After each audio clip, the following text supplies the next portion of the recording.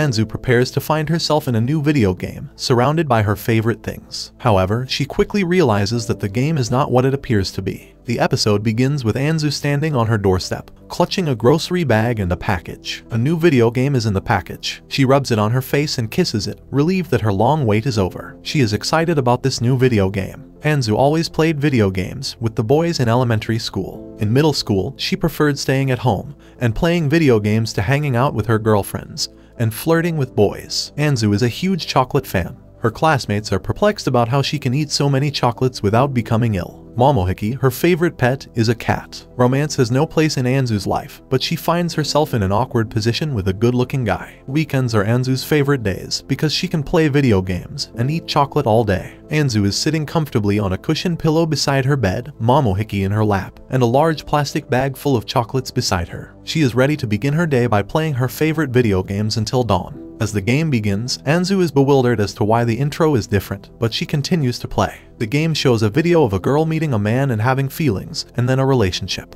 It's lame and corny to Anzu. She wonders why the game differs from the image on the cover. Suddenly, a potato-like figure with stick arms and legs exits the screen, wearing a wizard's hat, cape, and a wand. He congratulates Anzu on being their first test subject. Riri introduces himself as the wizard who grants wishes and dreams. Anzu is taken aback and has no idea what is going on. Riri displays some explanations written on the screen for Anzu. Anzu is angry that there are so many male characters and that the explanation is so long, when it could easily be explained in 3 sentences. Riri responds to Anzu's desire with 3 sentences, but Anzu is enraged because she wants it to be simpler and easier to understand. Riri begins to explain that he came from the magic world to help people like Anzu, who are lacking in romance. He asks Anzu when the last time she was captivated by the opposite sex was. Anzu guesses it was Lord Matthew, or swordsman Musashimaru, the main characters in her favorite games. He tells Anzu that now that she's in high school, she needs to dream bigger and more realistically. Anzu wishes Riri would leave, but Riri interrupts her and says that she doesn't need to worry about anything now that he's here. She has always avoided anything related to romance. Riri introduces her to dating through this new dating video game. Anzu pretends that she doesn't understand anything Riri says. Riri ignores her outbursts. Anzu doesn't care what game she plays as long as it is designed for female players. And now, as the first test subject, she has the opportunity to live the life of a true heroine in the game Riri created. When she attempts to play the game, she receives a score of 0. She explains that she thinks it's a terrible game with terrible writing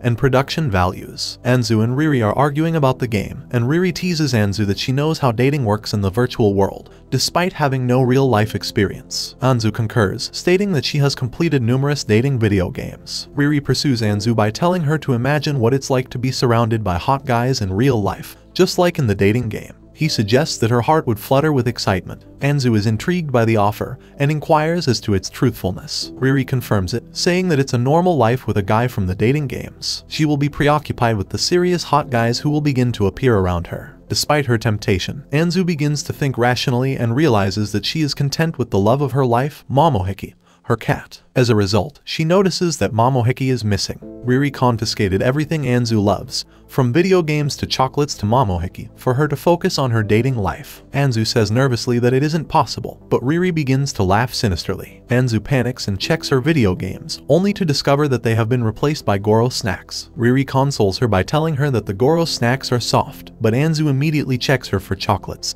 and discovers that she is out of chocolates. Riri ate them, and informs her that it is harmful to her health. Anzu screams in frustration. Anzu refers to Riri as a monster for what he did. It's the cost of her future dating life. Anzu is enraged by what Riri did. Riri explains that it is the only way to get her to pay attention to hot men. Instead of a boyfriend, she finds comfort in chocolates when she is lonely. Anzu prefers to spend the entire day playing video games, instead of setting dates and times. Her 3 greatest desires are a major impediment to her romantic life. She will only get it back if she establishes a stable dating life. Anzu tries to persuade Riri that she can live without guys, but she can never live without Momohiki, chocolates, and video games. Riri just slaps her and tells her that's why she is chosen as the first test subject to solve Japan's extremely low birth rate problem. Anzu is irritated to learn that it is the cause of everything that is happening to her. She is unconcerned about it. Riri states that she does not know because she did not read the entire explanation he gave in the beginning. Riri will do everything he can to help her have romance in her life, for Japan and for her salary, which irritates Anzu even more. Riri recalls that he forgot to turn off the stove at home and that he must return to Magic World. Anzu grabs him and tells him that she's not going to be a part of it. Riri reminds her that once she presses the start button, there is no turning back. Even if she rides a mud boat, which is a joke, it's too late. Titanic, the real boat she'll be riding on, is full of romance. Anzu is still enraged and warns him that the boat will sink and her life will be miserable without her 3 desires. She wants Riri to return her reasons for living, but Riri quickly bids farewell and departs for the Magic World. Anzu tries to stop him, but she is unsuccessful. Anzu rushes out of her room to look for Momohiki. She sees her mother and asks about Momohiki. Her mother points to the air conditioner, where Momohiki is sound asleep. She is still terrified, and she begs Momohiki to show her cute face. Simultaneously, Anzu's father arrives home from work early. Her father is unexpectedly transferred to the United States, and he requests that Anzu's mother accompany him. Her mother accepts his offer. Anzu stops wailing to Momohiki and immediately turns to her parents to ask if she will go with them. Anzu must be left behind for 2 to 3 years due to her schooling. Her parents assure her that she will be fine being alone for a few years and that they will bring Momohiki with them. Anzu realizes that what Riri indicated is coming true, and it's happening quickly. She also recalls that her father is only a post office employee, so the reason for the relocation baffles her. Unlike Anzu, her parents are overjoyed and immediately pack their belongings and prepare to leave. And in no time, they're at the front door, telling Anzu to eat properly and to always lock the doors. Anzu appears to be carrying the weight of the entire world on her shoulders right now. She is forced to live on her own in their home. Riri appears out of nowhere in the middle of her rant, telling her he needs to establish his playing ground. Anzu grabs Riri, spins him, and throws him with such force that Riri bounces on the wall repeatedly because of her frustration. Riri tells that he expected nothing less from Anzu, who is the anti-heroine. Anzu becomes angrier and grabs Riri and shakes him while saying that she doesn't care what he calls her. She wants him to turn everything back to normal, including her dearest Momohiki. She shakes Riri even more when he says that it's impossible. Anzu sprints outside their house, wishing she could catch up to her parents and yelling her displeasure. She visits every store that sells chocolates, but they are either closed or sold out, leaving Anzu with no chocolate to purchase. People are staring at her because she is already panicking inside the store. She swears she won't let Riri tell her what to do. She is certain that even if a hot guy appears in front of her, she will not fall in love easily. No one can match the high standards of the 2D characters she adores. She had already established her expectations based on the male characters in her video games. Anzu intends to never fall in love with the hot guys who will appear in front of her, because if no romantic relationship develops, Riri will have no choice but to abandon her and give up. This idea gives Anzu hope for regaining her 3 most cherished desires. She will be the romantic killer in Riri's romantic thriller, as she will end all romantic development with the hot guy who will appear before her. Anzu begins to walk out of the store, intending to return home and carry out her plan. But as she opens the door, she collides with a hot guy, causing his phone to fall down the road and break. She recognizes him as one of Riri's hot guys. When the guy acts cute, Anzu almost falls into the trap. She offers to pay for his phone, but he says that she isn't obliged to pay for it. Anzu apologizes for what happened and rushes out the door to go home, awkwardly laughing to avoid the potential romance that will develop. Meanwhile, Riri is keeping a close eye on her from a distance. Anzu is on her way to school the next day. She can't believe she met an adorable guy yesterday, but she keeps her plan in mind. As long as she doesn't get involved with any of the guys, she won't have to worry. Riri's sudden appearance behind her ruins her morning. Anzu runs away from Riri, but he continues to follow her. Anzu tells him to leave her alone, because people will think she's crazy talking to herself when they can't see Riri. Riri, on the other hand, explains that they will not notice her talking because Riri has it covered. She tells him that she will simply ignore him because he is so irritating. Riri uses his magic to cause Anzu to fall down the stairs, and warns her not to underestimate his power. He flees before Anzu can exact her vengeance on him. Suddenly, the cute guy from the day before appears in front of her. She recognizes the scene from the game, in which the girl clumsily falls and the guy catches her. She also noticed that they were wearing the same uniform, indicating that they attended the same school. Another guy, who happened to be the adorable guy's friend, appears and asks him to assist Anzu. Tsukasa, the hot guy, only looks at Anzu and walks away because she refuses him. A girl confesses her love to Tsukasa as they walk down the stairs to board the train, but he ignores her. While waiting for the train, another girl approaches him, and they discuss what happened. Tsukasa says that he just doesn't want to give the girl the wrong impression. Anzu is even more irritated because the guy has a bad personality, and she will never date a guy like that. When they talk about Tsukasa's phone, Anzu wants to cry and run away because she realizes Tsukasa can't afford to buy another phone. They ordered the same food from the school cafeteria. Anzu's friend tells her that the girls are after Tsukasa because he's reserved and doesn't smile often, which contradicts Anzu's perception of him. She also claims that Anzu didn't notice because she was playing her video game during lunch. He is also living alone, and they are wondering why that is. Riri appears and tells her that a romantic relationship begins with a negative first impression of the opposite sex. Anzu is dying of boredom at home. She becomes hungry and decides to cook dinner, but a cockroach appears on her way to the kitchen. She is terrified of it and recalls her mother removing it for her. She tries to use insecticide, but it is ineffective. When it tries to fly to her, she sprints outside her house and into the park, wearing different slippers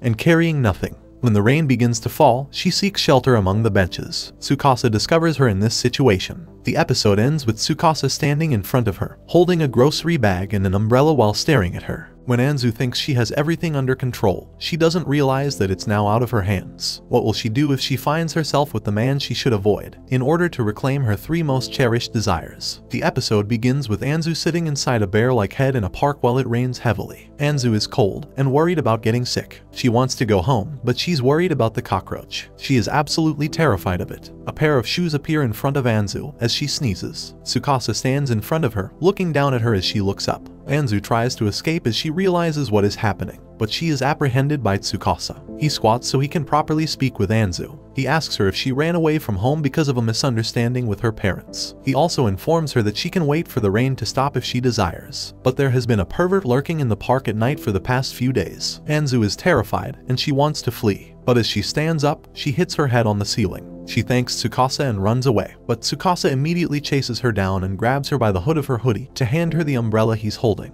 Anzu is moved by the gesture and begins to fall for him, but she realizes that if she accepts the umbrella, they will eventually become friends, which could lead to a romantic relationship. So she declines it by telling him that he is getting soaked by the rain. Tsukasa insists on giving her the umbrella since his house is nearby, but Anzu continues to reject it. She claims that idiots like her don't get sick easily, and she doesn't want to owe Tsukasa any more favors after the phone incident. Tsukasa, on the other hand, had already noticed her now runny nose. Anzu tells him to leave her alone, but her stubbornness convinces Tsukasa to bring her home with him, so they can get the spare umbrella that Tsukasa is no longer using, and Anzu will no longer owe him anything. She simply agrees to it to end the argument. When she notices that he's holding her hand, because they're both holding the umbrella, Tsukasa immediately lets go and tells her to hold it properly as he walks away. Anzu chases after him because he will get soaked in the rain. She ends up hitting his head with the umbrella. Tsukasa becomes irritated and turns to face Anzu to rant, but she quickly apologizes. Tsukasa grabs the umbrella and holds it up for Anzu, telling her not to flee. They walk down the street together. Anzu is tempted to surrender in this situation. Many girls fantasize about having their own spot, sharing an umbrella with a handsome man. When they arrived at Tsukasa's house, he makes Anzu wait outside his bedroom door while he went inside to get the other umbrella. Anzu is stopping herself while waiting, because she is getting excited just thinking about being inside the house of a handsome man who lives alone. She reminds herself of her favorite video games and characters. Tsukasa interrupts her by placing a towel over her head and telling her to dry off. To avoid being tempted again, Anzu resorts to imagining her favorite characters while she is with Tsukasa. Tsukasa asks why she was alone in the park and waiting for the rain to stop. Anzu turns her back on him out of embarrassment, attempting to tell the truth, but she is unable to do so. Tsukasa assumes it's a robber, but Anzu corrects him, saying it's a roach. Then she immediately regrets having said it. Tsukasa is surprised that it was due to such a minor issue. Anzu is irritated that he thought it was a minor issue, because it was important to her. She sobs, explaining that she can't stand it. She explains that her parents are working in another country and that they brought her cat with them, who eats bugs for her, and that she ran out of bug spray. It began to fly to her, so she fled from home without anything. Then it began to rain. It's the worst for her, and she sobs even harder. Tsukasa starts laughing at Anzu's expression. She is surprised to see him laugh because everyone thinks he is reserved and rarely smiles. Tsukasa apologizes for his laughter while Anzu feels bad. Tsukasa agrees that it is truly the worst. It shatters Anzu's fantasy of her favorite characters. The fantasy world is defeated by reality, and now Anzu resorts to thinking of Momohiki, which has worked. Tsukasa goes through the events perfectly, and now he understands why Anzu is wearing different slippers. Tsukasa interrupts Anzu's daydreaming about her cat by asking if she wants to get it. Anzu is perplexed, but he clarifies by saying that if she wants him to get the cockroach in Anzu's house, he can do so. Anzu is overjoyed and really wants him to, but she remembers that she needs to draw a line to stop it, so she declines. Tsukasa notices Anzu avoiding him. She denies it, but Tsukasa is certain that she is avoiding him. He says that if it is due to her breaking his phone, she should not be concerned, because he tells her that he was considering replacing it. He is more interested in Anzu now that she is avoiding him. Anzu is taken aback, because it is the polar opposite of what she desires. Tsukasa says he won't help if she doesn't want him to. Anzu immediately informs him that she requires his assistance, believing that this will satisfy his curiosity about her. Tsukasa suddenly places his jacket on Anzu's shoulder, stunning her so she doesn't get cold outside. Anzu accepts that she is defenseless against attractive men in reality after the transparent image of Momohiki vanishes. When they arrive at her house, Tsukasa is holding a rolled newspaper and asks Anzu where she saw the cockroach. With a terrified expression, she tells him that it was in the kitchen earlier. She also can't believe a handsome man is inside her house with her. She is thinking about it when she notices something black under her center table. She is so terrified that she runs up to Tsukasa and knocks him off. She's pointing to something black under the center table when she notices it's a camera lens cover. Tsukasa informs her that she is the one who is frightening him. As he turns to face Anzu, they are both taken aback by how close their faces are, and Anzu is on top of him. Anzu is shocked, but she still believes that the man should be on top, not her. Because they are preoccupied, the cockroach appears out of nowhere to disrupt them. Anzu stands up in a panic, steps on Tsukasa, and jumps on a nearby chair while shouting and pointing at the cockroach. Tsukasa sighs and rises to grab the rolled newspaper. He tries to hit the cockroach, but it dodges and disappears beneath the table. Tsukasa finally catches it and hits it with the newspaper roll when it gets past the table. Tsukasa informs her that the bug is gone, but she refuses to look at it. While Tsukasa is putting on his shoes at their front door, Anzu expresses her gratitude and apologizes for stepping on him. He dismisses her by saying that they'd only see each other at school, and he mentions her surname. Anzu is taken aback that he knows her surname. Tsukasa informs her that he noticed their family nameplate. She had forgotten about it. Tsukasa introduces himself as Tsukasa Kazuki and asks if she is also a freshman. She confirms and states that she is in class 2, whereas Tsukasa states that he is in class 7. He also tells her that she should stop ignoring him, which catches her off guard. Tsukasa refuses her offer to wash the jacket and eventually returns it. Tsukasa reminds her to keep herself warm so she doesn't catch a cold, and to cover her tummy when she sleeps. Anzu teases him by asking if he's her father, but then tells him to do the same thing and eat something warm. Tsukasa imitates her by asking if she is his mother and opening the door to go outside, but the wind is too strong and he closes it again. Anzu apologizes for his inability to sprint back to his house. Tsukasa slowly opens the door the other way, but a piece of wood pierces it, surprising both of them. They turn on the television and see that there is a storm that will last all night, and they advise people to stay inside and avoid going outside, because they could be seriously injured. Tsukasa believes that it is bad. Anzu, on the other hand, is distressed by what is going on. She recalls the first time they moved into their dream home, followed by her parents' sudden departure, and the front door being broken. She imagines talking to her parents. She tells them that the situation can't get any worse, and that a handsome man is stranded inside their house. She realizes he's spending the night at their house, just like in the game. The situation is causing Anzu stress. She had never had a decent conversation with him until today. In her mind, she sees herself standing at the end of a platform numerous feet above the ground, shaking and shouting that she isn't ready yet, while Riri is floating and cheering for her. When her stomach grumbles and Tsukasa hears it, she becomes even more irritated. He admits to being hungry as well. Anzu offers dinner, but Tsukasa is unsure. Anzu says it's a thank you for killing the cockroach. She's looking for something to cook, and as she grabs a frying pan, Riri appears out of nowhere, telling her to demonstrate her culinary skills. Anzu immediately strikes Riri with the pan, causing him to hit the wall. While warming up by hitting the pan in her hand, she asks Riri if he caused the storm. Riri agrees, which irritates Anzu even more. Riri admits that he is the cause of everything that has happened, and that Anzu should be grateful. Riri perplexed as to why it didn't lead to the romantic situation he desired. Anzu cuts him off by telling him not to involve the city in his plans. Riri assures her that he is in charge of all potential damages, including her door. Riri orders her to impress Tsukasa with her cooking skills, but Anzu realizes there's no need to do so, so she settles for ready-to-eat noodles. Tsukasa chooses the flavor after she asks him. Riri is irritated because Anzu ruined his romantic setup plan. To stop him, Anzu pours hot water on him. The storm is still raging as they finish their meal. Anzu is preoccupied with everything. She realizes that if Riri caused the storm, it will last until morning. So, if resistance fails, she will face it head-on. She decides to let Tsukasa spend the night with her. Tsukasa does not want to bother her, but she insists and departs to prepare his bath. Tsukasa is mystified by Anzu's actions. Anzu lends him some of her father's clothes. He asks Anzu if he can bathe first, to which she agrees. Riri appears and tells her how happy he is that Anzu agrees to the inescapable romantic night. But Anzu ignores him and leaves to find a blanket for Tsukasa, who will sleep on the couch. Tsukasa didn't wear the shirt after taking a bath because he doesn't want to appear malicious because of the shirt's design, which Anzu agrees to because it's all she can find. Riri and Tsukasa are taken aback by Anzu's attire as she exits the bathroom. She gives up her dignity to oppose Riri's plan, which irritates Riri. Anzu asks Tsukasa to play reversi with her before going to bed. He agrees because he thinks he's good at it. Tsukasa is becoming upset because Anzu continues to win. Anzu mocks him for losing all 4 rounds, which irritates Tsukasa. He invites her to play Monopoly with him, a game of pure chance with no strategy. They agree that whoever loses would prepare the lunch for tomorrow's school lunch. As Tsukasa continues to win and get only the best spots, Anzu realizes Riri is behind it all, which irks her even more. Tsukasa wins the game and teases her by asking who he can't beat in a million years. Riri appears to tease her, so she repeatedly attempts to punch Riri. Tsukasa offers assistance as Anzu begins to make their lunchboxes, which Anzu accepts immediately. She thanks him for volunteering, but Tsukasa tells her that she must at least make the omelet. Tsukasa objects immediately when Anzu adds sugar to the omelet, but Anzu tells him it's normal, just like pineapples and sweet and sour pork and apples in potato salad, and they agree to disagree. Anzu informs him that she is making the omelet, and that she can season it however she pleases. Tsukasa watches Anzu cook the omelet, and teases her that she's making scrambled eggs. Anzu tells him defensively that it used to be okay, but he tells her it's nothing to be proud of. When they're done, Anzu's omelet is a flop, whereas Tsukasa's beef wrap is flawless. Tsukasa chastises Anzu for eating their tomorrow's lunch. Anzu tells him to make more so she can eat some, because she's a growing girl and instant noodles aren't enough for her. He blames her for everything. Riri is smiling as he watches them because everything went as planned. Anzu is overjoyed with the way their lunchboxes turned out. She recalls the train station confession scene,